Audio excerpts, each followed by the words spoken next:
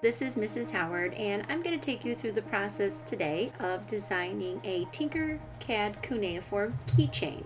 And you can see up here, step 1 talks about selecting your initials from the cuneiform alphabet chart. So down on this document, we have a cuneiform alphabet.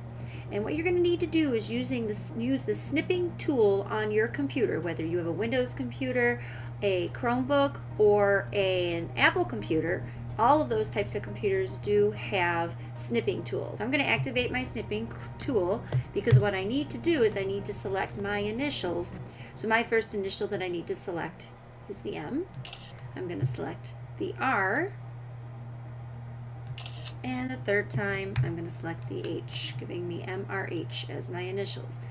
So now that I've selected all of those initials and snipped them, I'm going to go back up to the document and put them side by side in this box. So that's just a matter of inserting each picture one at a time where it was saved when I snipped it. So my 3 initials, my first one was here. I'm going to insert it. I need to make sure it wraps correctly in front of text. So there's my first one.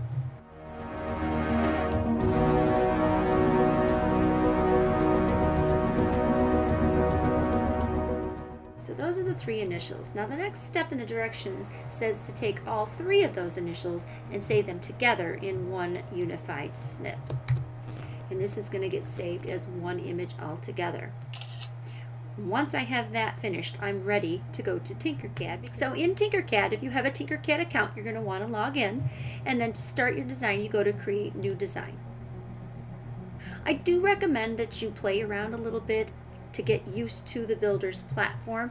So the first step is we need to find the shape generator called the image generator, and that's hidden under here. We've got a whole bunch of choices. So if we go down here to featured shape generators, they sometimes take a moment to load, but we're looking for the pink square called the image generator. And I'm going to slide that onto the builder's platform. When I do it, it opens up this image generator window.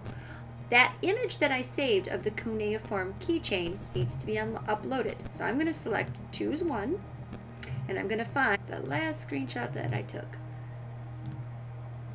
And that uploads. Now you might not have seen what just happened, but when that uploaded here, what happened down on our builder's platform is we have that image sort of engraved into a block or a box, which is going to be basically our cuneiform tablet. But I want to make this a keychain. I want to get a little bit fancier than just having a box with something carved in it. So I'm going to go back up here and I'm going to click Basic Shapes because the shape that I want is the torus. I would like to turn this into a keychain. So I'm going to drag the torus onto the space. Needless to say, it is much too large. And this is where your first taste of real 3D design will come into play because we need to manipulate this so it's the same height, width, and thickness as the cuneiform tablet that we have.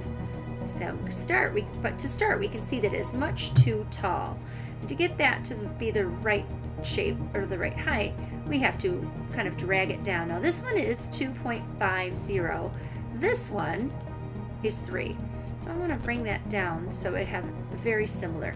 Now sometimes what happens is you get this snapping effect that's happening and it won't let you jump to the space you want. In the lower right hand corner you have something called the snap grid, and if you turn that to a small or very small number, it will allow you to do smaller increments when you're moving. So now I can get that to be 2.50, which matches the 2.50 that I have here. So I now know that they are the same height. If I look at it from the top again, I don't want that large of a ring. I don't want it that wide. I'd like it to be a similar width. This is 6.97. So I'm going to drag this to get it pretty close. We'll go with 7. I'm going to drag it this way. And then we're going to move that into position. So that, to me, looks a lot better from the top. And if I look at it from the side, I can see it's the right thickness. If I look at it from here, I can see it's evenly spaced. And it seems to be exactly what I want. So when that finally prints on the 3D printer, it's going to be attached to the block. You won't have something blue and something white. You'll have a consistent color depending on what filament you put in your printer. But if that's bothering you, you can certainly change the color to match there. Now it looks about the same color. So I am ready to export this file. It looks good. I've got a little keychain with my initials on it in Cuneiform. To export the file, you click Export. Make sure you're including everything in the design, and I'm using STL files for my export, so that model will download, and I am all finished. So there you have it, a Cuneiform Tinkercad keychain. Good luck.